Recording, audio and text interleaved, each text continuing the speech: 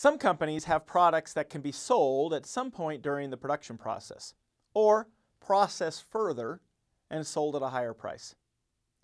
The example I'm showing here is a pineapple. Pineapples can be sold as whole pineapples, or they can be processed further into canned, sliced, or pineapple chunks. And sometimes they can be processed even further into underwater houses.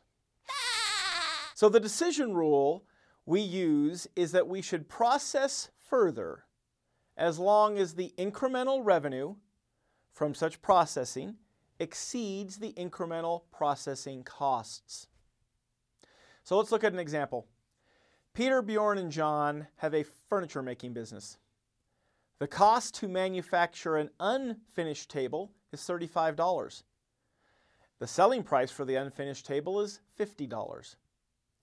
They have unused capacity that can be used to finish the tables and sell them for $60 per unit. For a finished table, direct materials will increase $2 and direct labor will increase $4. Variable manufacturing overhead costs will increase by $3.